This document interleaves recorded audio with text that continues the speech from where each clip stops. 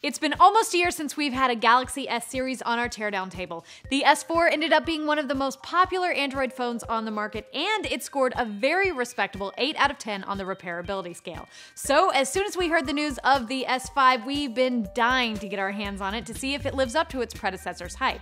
Today is the day we find out because we've got the S5 and we're tearing it down. Hi, I'm Gwendolyn with iFixit, and today we're tearing down the brand new Galaxy S5. In terms of size, the S5 is slightly larger than its predecessor, measuring in at 142 millimeters high, 72.5 millimeters wide, 8.1 millimeters thick, and weighs in at 145 grams. On the back of the phone is where you'll notice some of the most notable changes. Gone is the glossy back of the S4. Now the S5 comes with a dappled grid pattern, which is supposed to help with gripping the phone. And right below the familiar looking camera is the brand new heart rate sensor. On the other side of the phone you'll notice, or maybe you won't, the S5 screen size has increased slightly by 0.1 inches, making it a 5.1 inch 1080p Super AMOLED HD display. We're delighted to see that getting into the phone is as simple as ever. We just needed our thumbs. With the back panel off, the first thing we noticed is a pretty little battery-shaped hole. Yep, that's right. Samsung not only makes it super easy to replace your battery, but they make sure you know how to do it. The battery has been given a slight upgrade from last year's phone. The S5 battery is a 3.85 volt, 2800 milliamp hour lithium-ion battery that should give you around 29 hours of talk time.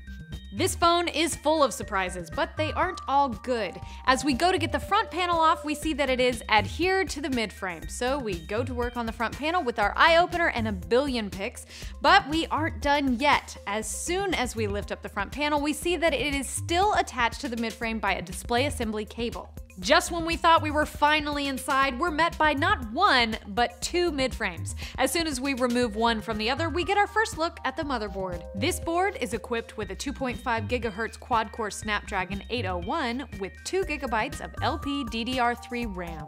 Right next door, you'll find the Samsung-made flash memory, of which our phone had 16 GB. Now we can take a look at the upgrades Samsung has made to the cameras in the S5.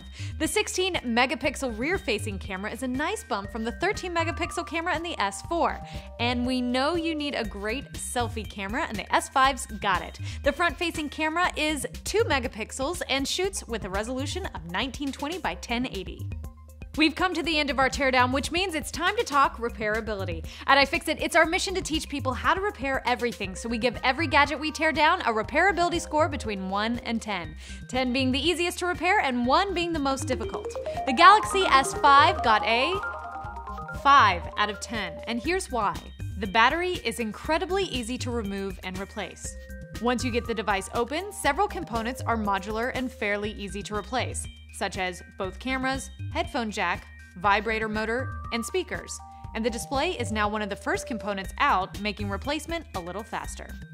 But on the downside, replacing anything other than the battery requires first removing the display.